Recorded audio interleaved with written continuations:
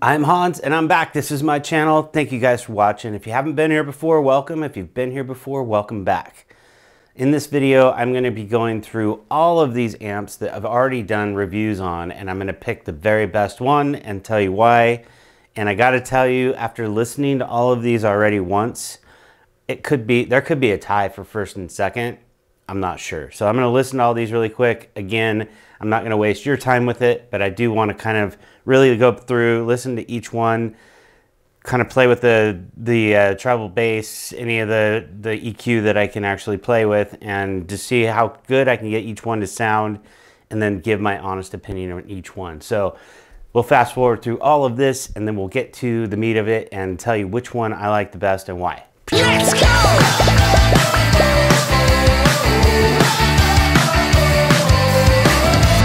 This is a disclaimer I'm going to put in every one of these videos really quick, just so that you guys understand that I understand you're not going to be able to tell exactly how these speakers sound, or not even close, to be honest with you, because you're just listening to the whole thing through my lavalier mic.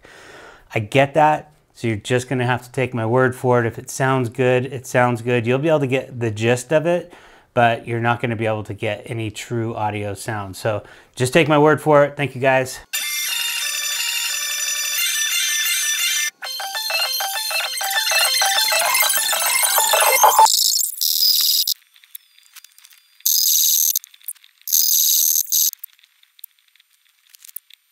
First problem that we've had so far with any of these, and I've already hooked this one up. We already showed you this one. This is the Fosse audio that's got the more kind of EQ setup in front of this thing, and I can't get it to connect to Bluetooth anymore. If we can't connect it, it's not working. All right, we tried.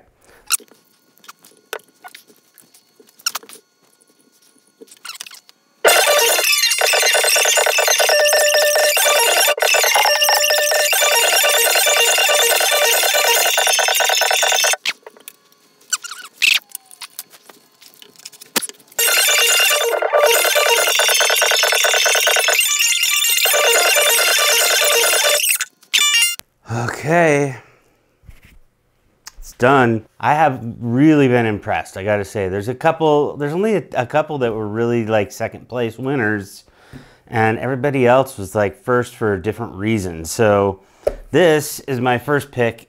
This thing sounds amazing, but I would say it's not as good as some of the Fosse audio ones, because there's not as much bass control directly in here, but I get what they were doing with this.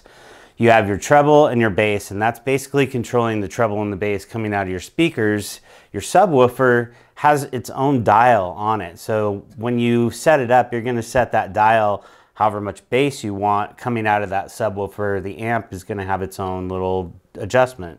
So they didn't put that on here, so you can't really adjust that side of the bass as much through here. You're gonna have to do it through your sub. So they kind of just did the minimalist volume, but the thing I like about this is it has two zones. So you have two sets of speakers that you could have in the front or the back, however you wanted to do it, whether you wanted to just have front and back speakers in your car, in your van, in your RV, outside speakers, inside speakers, whatever, you have two zones. And this thing sounds by far way better than any RV head unit I've ever seen. So this one is a really, really good one. I gave it first place. This is the, what is it called? The S299. And if you're looking for these on Amazon or whatever, I will go ahead and put a link to that down below. And you'll probably be able to look at the other video if you wanted to see that. I will leave a tag for that. It does come with a remote as well. I didn't even try to use this because why would I? I'm sitting right here. Okay, so I have two categories, powered and non-powered amps. So some of these, like this one particularly, you are not even able to plug this into anything except for a powered subwoofer. Some of the other ones have another set of plugs for speakers that add a subwoofer, and then at that point, this is actually driving the subwoofer. This one is not. So this is my number 2 I did not give this guy a big score. It was not that great. This is the Doke audio. I listened to it last night and I was really impressed with it. But then I listened to it against all of these other ones, just side by side, and just didn't quite cut it. It wasn't as clean. It seemed like it was kind of, it would peak out at the higher volumes, and I didn't listen to anything but Bluetooth on it, so I don't know. I mean, it could have been something to do with that, but I kind of doubt it. Doke audio, this is the M1 Pro. It's good, it's just not, comparatively to these ones, it's not as good. Fosse audio, this is a bummer. This was the one I was kind of looking forward to hearing this, to compare it to this knob sound, which came in second as well. And these ones, you have the option on this one to just do this actually powers the sub. It did a great job. It really rocked the floor. I have the subwoofer down here. It did a pretty darn good job. This thing sounded pretty good. I remember this one last night when I did get it to connect to Bluetooth, it sounded pretty good, and I was kind of impressed with it, just the size-wise, because I thought that this one sounded a little bit better than the knob sound. This is a non-powered subwoofer version, and so I gave it number 2 because my favorite one so far was the non-powered Fosse audio. Who knows? This is the BT30A. You guys take a look at that. BT30A. Let me see. How do I get that to you? There you go. BT30A. This one is an animal. This was my number 1 pick for a non-powered subwoofer. It doesn't have an option to plug it into a powered subwoofer. There's no RCA that goes to the subwoofer, so you can plug it in. You just have to make your own wire and it'll work, but you don't have to use the amp on that because this is providing the sound to that amp or to that subwoofer. This one, as small as it is, it just totally rocked the whole, I mean, it sounded so good and it balanced so well, like with with bass coming out of here, the bass coming out of that, it wasn't like you had to try to tweak it and try to get it to not be as much bass here. It sounded really good. It distributed the bass very well, let's put it that way. It's a very basic, simple, there's treble, bass, and volume and a power switch, and that's it. My number 1 pick for non-powered, there it is. Moving on, my favorite still. And again, I can't tell you exactly why. This one is only set up to be used with a powered subwoofer, which is fine. And that's just the other category. So there were some of these that did this and some of them you had to use that. This one, again, the way I think that the best way to describe it, compared to all these other Fosses as well, because this is the same brand as a lot of these ones here, this one just sounded like a record, like vinyl. It gave it kind of a warmer feel. It didn't have, I don't know how to describe it other than that. It's like a digital file that you listen to, like an MP3, or you put a record on and you kind of get that warmer feel, and I don't know what it is, but this has this really unique sound, and so I really like this one a lot. It just definitely, this is my number 1 pick. This is the one that I got that was used and broken, and it wasn't working when I got it, and I kind of think I fixed it accidentally. It just started working. This one comes with this remote. You can see the remote's definitely been used. This thing has been used and scratched up and beat up and whatever, so I was bummed about that, but I do like the way it sounds. This is by far the best one that we've listened to so far. I like a lot of these. They're really, really good. So number 1 pick here. This is my number 1 pick for the RV. This is my number 1 pick for the non-powered. Or sorry, this is my number 1 pick for the powered. This is my number 1 pick for the non-powered. No Bluetooth. Number 2, but number 2, boo. Number 2, boo. No Bluetooth, boo.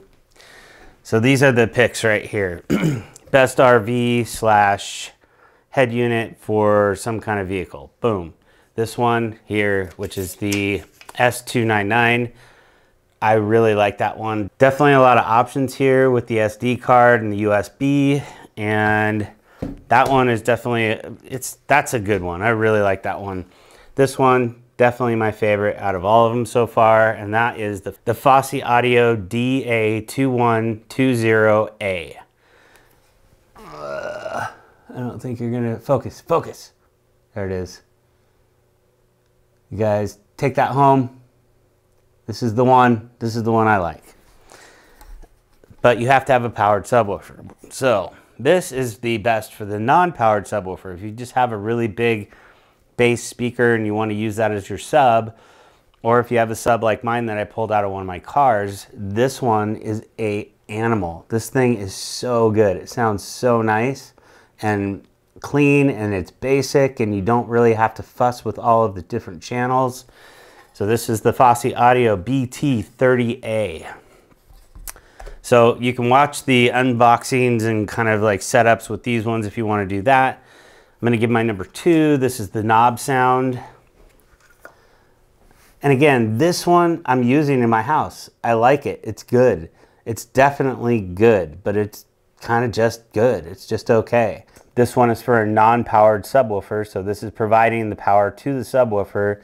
And then you have all of your controls for the subwoofer, so you can adjust it however you like to listen to your music just by turning all these little knobs. And I don't know, it was just okay.